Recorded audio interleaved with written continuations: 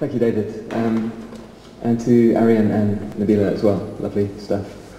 I'm staying with David actually in Preston, and he told me on the way up that Greville Lindop, the poet who read here, read a poem about the ghost that haunts the John Rylands Library, and actually can be seen right now walking across the balcony. And he read this poem as a way of exercising this ghost. So I'm going to read a ghost poem. This is called Bête Jaune. At nightmare, I noticed the dog, yellow from the hall light at the foot of my bed. It regards me, wants to go for a walk, take an errand. I see the newel post behind it, a stillness, undisturbed as a diving board over a lit, locked swimming pool. Now a fox is come upon us. Now it leaves, so the next moment is begun. I look at the fox, the dog, a hand puppet. I look at the back of my door slung with clothes, the inside of things. The dog threads into my sister's room. And I was in Cove Park with David and Rachel Davies a couple of years ago. Cove Park is a residency, well, it's a kind of retreat, I suppose, in Scotland. And I wasn't very happy in Cove Park, really. I never kind of felt settled there. Until the last few days. And I wrote this poem kind of about being stuck in between two different places. So this is called Abutting. Abutting, as I tried to get butter on this bread, as I tried to catch her words. The shower head hauls air from its innards, the intercom pulls murmurs from a weak battery.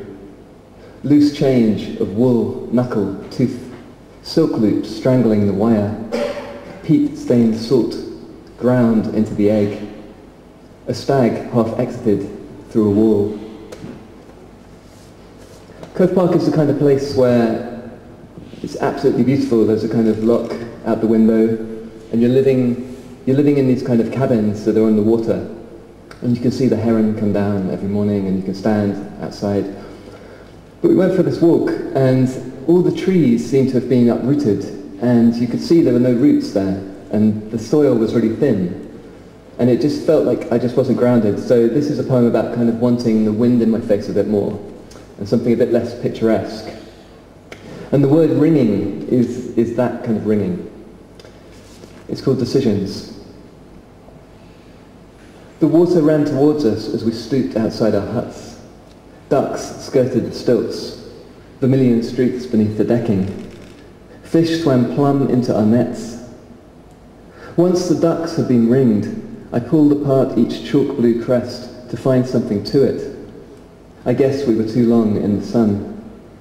Then the half metre between the wood and water was consoling. I slipped the skiff from beneath the boards and took into the winds. Heartless, the sun, seeds and all that water. Like having nothing to eat or drink but coconuts. Their matted locks, milky dreads. As I sculled out, I welcomed the salt on the oars, each blister.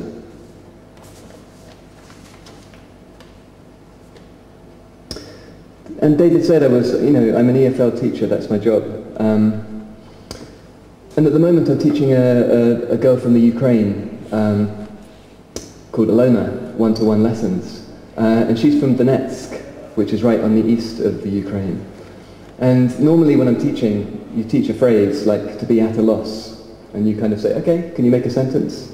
And they say, I was at a loss which dress to buy. But with Alona, she's like, I am at a loss why the Russian separatists have stolen cars from the local garage. So this is a poem that's kind of about that, really. It's about how if you label something different, you can do terrible things to it. So you call something a rogue state, it's like covering up. If you label something. It's called Brest-Litovsk, because it's just a name that stuck with me from history. Brest-Litovsk.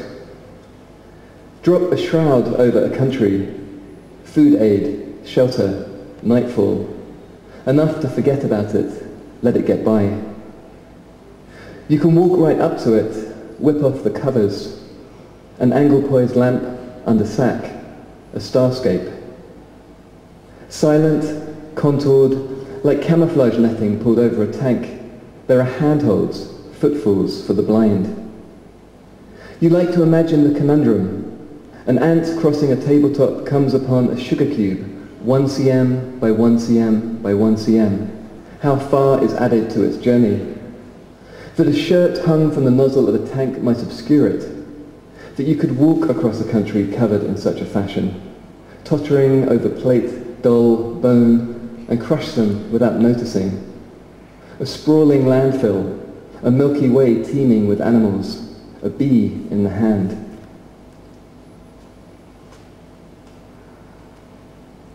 I'm going to read just one more. Because there's a kind of sporting event happening, I don't know if you noticed, on the way here. And because the snooker was so fantastic a couple of weeks ago, this is a story really about my brother. And because I'm quite old now, this is a story about Jimmy White, fantastic snooker player. I'm having second thoughts about reading this actually, because I've got to kind of divulge a bit about my brother on film. But my brother, who's doing great, who's an actor now, turned his life around in Australia, great guy. He had a more difficult time about 10 years ago when he did that thing you never do and you date your best friend. And then it goes wrong and you've just completely screwed everything up because you can't go out because you see friends of friends and all that. And he grew a beard and he had a pretty severe kind of inability to function for a long time.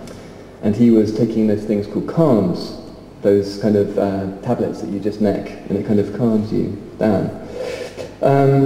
What do you need to know about this? Well, it's my last poem, but I think this poem is about more than just my brother. It's about the sense of story and how story can heal you. Because nothing seemed to be fixing my brother until this thing happened where he volunteered to take part in an exhibition match with Jimmy White. Just because he turned up, he played pool a lot, so he wrote it down. And then, you know, this story, when people asked him about it, he just kept telling the story, and it was kind of about how he wanted to kind of punch through and get to the next level and couldn't. He was frustrated, and it was the story that kind of fixed him, I think. So it's called Handicap. An exhibition match at Beckenham Public Hall. You lent your arm out of a fondness for the locale and familiarity with his name in the embassy final. Down there on the floor, the fallout of your recent breakup didn't register.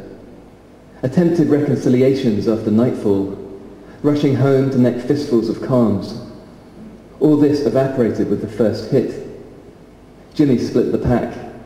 You took it slow, lined that red up till it was almost gone. It had to go. Can you put our pocket back, please, John? Cracked the MC. The crowd were rigidly attentive of that slab of green, and you were on the black now. Another red sank. From Jimmy, you know its winner stays on. Applause.